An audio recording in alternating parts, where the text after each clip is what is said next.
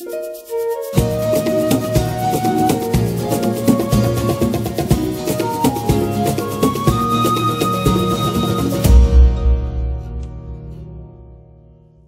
we had to describe our project with a single word, it would be contrast. Contrast between the weak and the strong, the tiny and the god size, the light and the darkness.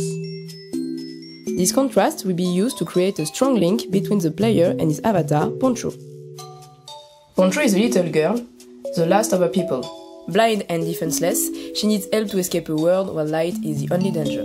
Your role is to guide her through the trials that await her. Because of her curiosity, Poncho dared to look at the god snake and lost her sight.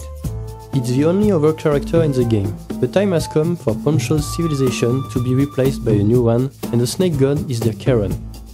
She managed to escape, but now this ancient divinity of death is trying to catch her. And if it finds this little girl, this could mean the end of a cubic world. It's also the source of the light and shadows in the game. But Poncho is not alone, you will have to guide her through this world. By touching the screen, you can make sound which will lead her. You can also turn the world in order to create new shadows for Poncho to hide.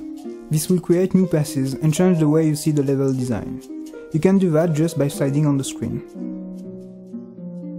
Shadows are created by the different construction of this ingenious civilization.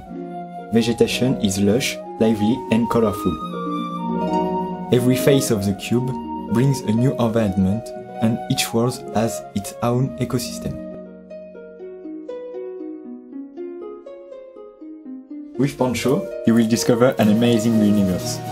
In a 3D puzzle game, with a cute character playing hide and seek, with a mysterious divinity. This was the Jazzy Tigers. We hope you like Poncho. Stay tuned. Bye!